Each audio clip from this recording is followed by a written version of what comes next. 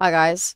Over the past few days, I've been hitting the books again since I finished Umbrella, starting to just learn more stuff in order to work on the next game and start improving the kind of the library that I've been developing. And I've kind of hit maybe kind of like a little bit of a crossroads. I think I finally understood what was meant when I kept reading. When I first started to look into MonoGame, one thing that I kept hearing was if you want to use MonoGame, you're going to have to roll your own engine. And I thought to myself, I don't want to build an engine, but I'll worry about that later. And I didn't really think too much about it. So what I've got in front of me here, this is my Pong game, which I cannot build at the moment because I've got 29 errors. And the same thing with Orborella, I've got 25 errors. And the reason for that is that as every time I'm learning new stuff, I am developing my Calimoe library, which is what I'm now realizing the beginnings of a kind of an engine.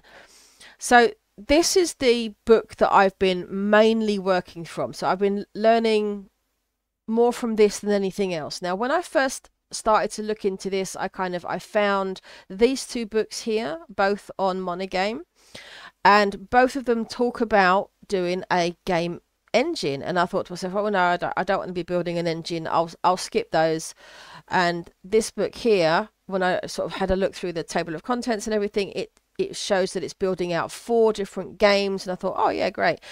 What I've realized now, I'm kind of about 2/3 of the way through it. I'm just starting on the 3rd game, and I've realized it's still doing the same thing. We're building out an engine. My Calimoe library is the beginnings of an engine.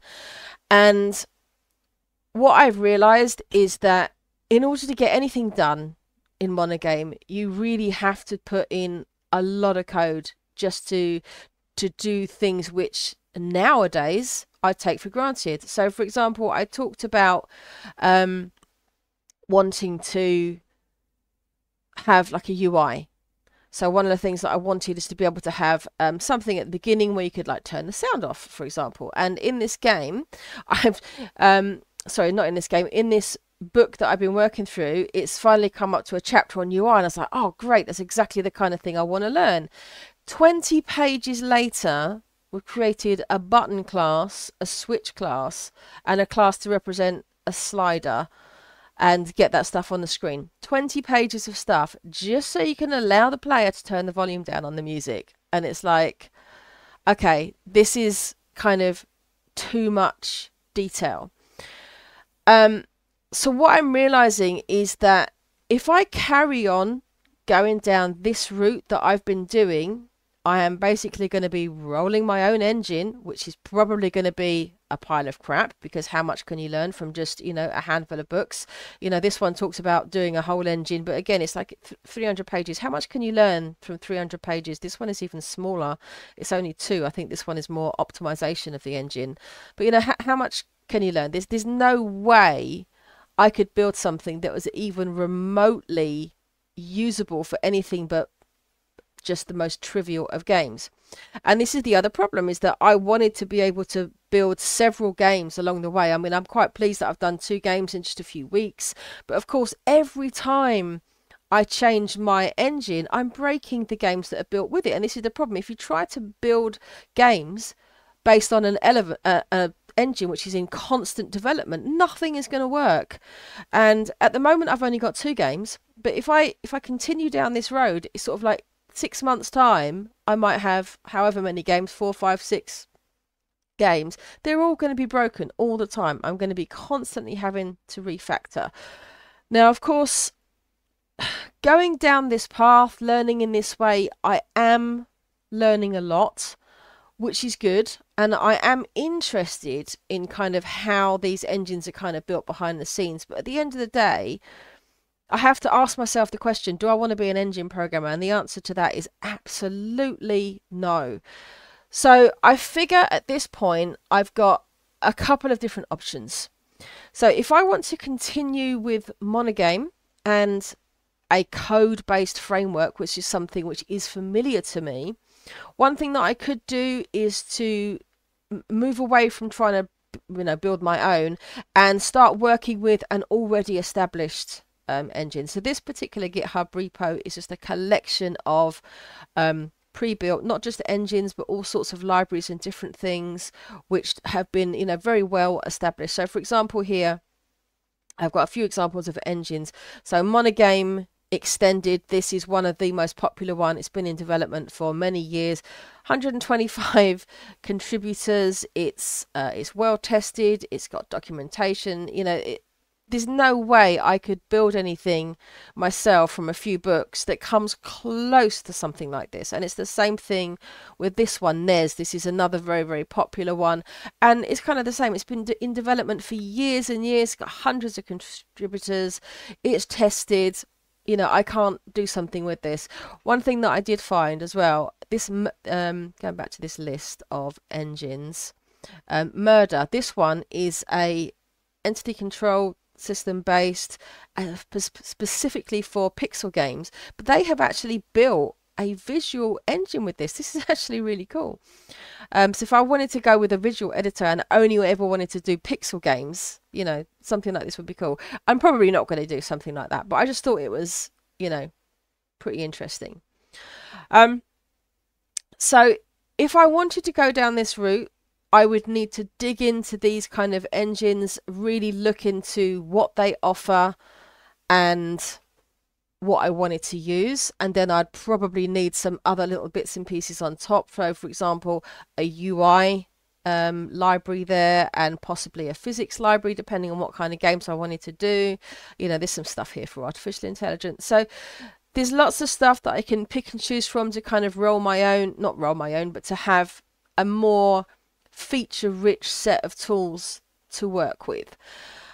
The downside of these kinds of engines is that there's not much help out there. I mean, obviously you've got some Discord channels, you've got the documentation, you've got loads of samples that you can use, and you know, you can dig through the code on GitHub and have a look at stuff there. Where's the sample stuff on MonoGame? It was mentioned somewhere. I saw it somewhere. But there's going to be less hand holding with this. You know, I'd have to really kind of like get used to reading API references and stuff like that. The other option is to move over to a visual engine, which for me would be a choice between Godot or Unity.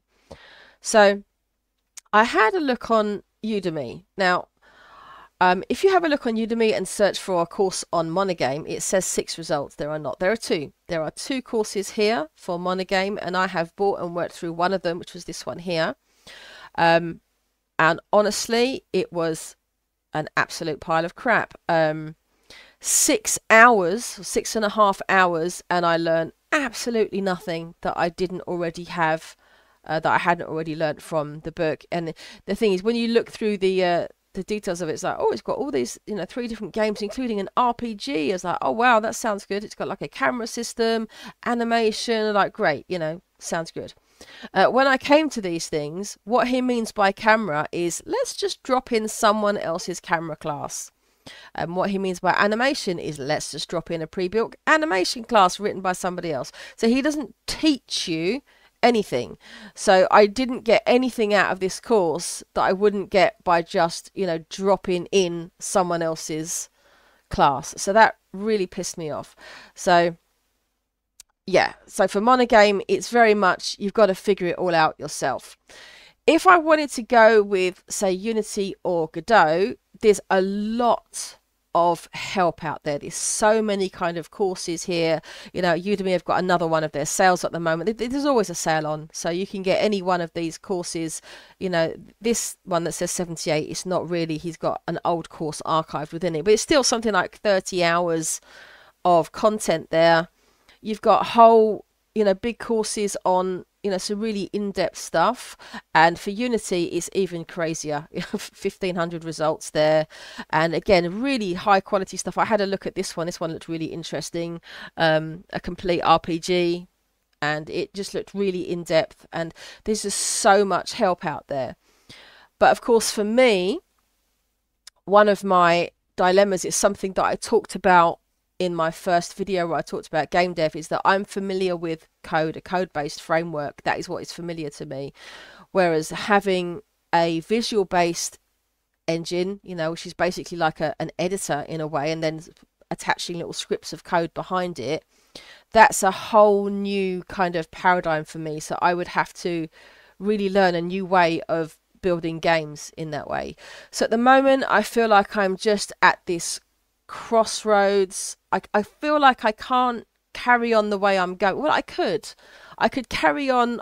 To be quite honest, I'm really enjoying this book. I probably will still keep reading through it. But what I'm not going to do is what I was doing here was I was reading the book, taking some of the ideas from it along with other stuff that I've been reading, loads of different stuff and like watching tutorials, and then kind of building my own, what I'd called it a library, but I now realize it is really just kind of a little engine, building my own along the way and then building my own games on top of it. I could continue down this route, but I'm not going to get very far in the time it would take. You know, I could read all 3 of these books and spend maybe 6 months, maybe even a year building out something, build a handful of games. But like I said, I'd be in a constant state of brokenness with everything, you know, not working while I'm constantly building that engine. I would learn a lot, but I wouldn't really get very far. And one of my problems as just someone who's older is I know that I don't have huge amounts of time. I feel like I just want to make more progress more quickly. And so if I'm going to continue with MonoGame, it's going to be down this route. I might still read those books for learning, for reference, but I'm not going to be trying to build my engine, my own engine at the same time. So I'm either going to continue down this route or I'm going to switch to Godot or Unity. I mean, this is something that I knew I was going to get to this point eventually. It's come a lot sooner than I thought. I didn't realize that first video that I put up about learning game dev was actually just over a month ago. I feel like I've been doing this for longer. I think I have been doing it for about 2 months, but I'd only just started the YouTube channel kind of a few weeks in, because when I first did that video, I'd already created the first version of Pong. So I think it has been a couple of months that I've been working through this stuff now. But honestly, I thought I'd be working with MonoGame for at least 6 months. I might be if I continue down this route. But I'm feeling at the moment that pull of going towards one of the more visual engines. So at the moment, I just feel a little bit like, I don't know what to do. So I'm probably going to spend, I don't know how long, a few days, a week, looking through all of these, maybe do some free courses on like Godot and Unity. There's tons of stuff on YouTube for all of this kind of stuff. I could pick up a couple of these courses. They're cheap. They've probably got some free ones actually. Oh yeah. So what is this? This is Godot. Racing games. I don't want to create a racing game. That's Unity. What have we got here for Godot that's free? But anyway, to be honest, if I wanted something free, I'd probably just go onto YouTube, to be quite honest. So yeah, there's lots of stuff here. So I'm going to spend some time just figuring out how I want to proceed, and then kind of having to start over with something. So yeah, this has been a bit of a rambly video, and I'm not really sure where I'm going next, but I just wanted to kind of like put this out there. So this is where I'm at the moment. In my next video, hopefully I'll have some kind of decision and a new sort of like roadmap for how I'm going to be continuing on. So yeah, that's where I'm at the moment. Thank you very much for watching.